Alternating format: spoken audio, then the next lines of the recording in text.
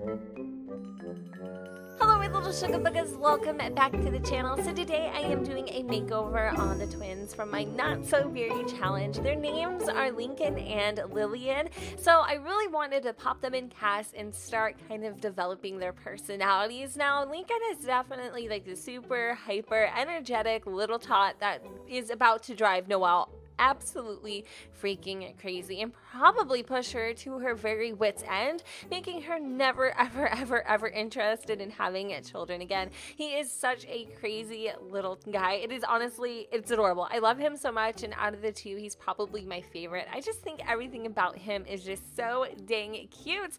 His eyebrows give me life. His hair just fits him perfectly, and I also really just happen to love his outfits. I really can't wait to see what your guys' thoughts on them. I think they just have a lot of personality and they're really freaking cute, and I want to know who your favorite is. So next we are moving on to little Miss Lilith, who kind of reminds me of Satan's spawn. She is sweet and angelic looking, but oh my, does she have a freaking temper. Mean by nature, which is kind of strange. She too will also push Noel to all new heights, but just not in the same quirky, cute manner as, you know, Lincoln will. Although I will say, every time havoc is wreaked in the household, I assume it's her.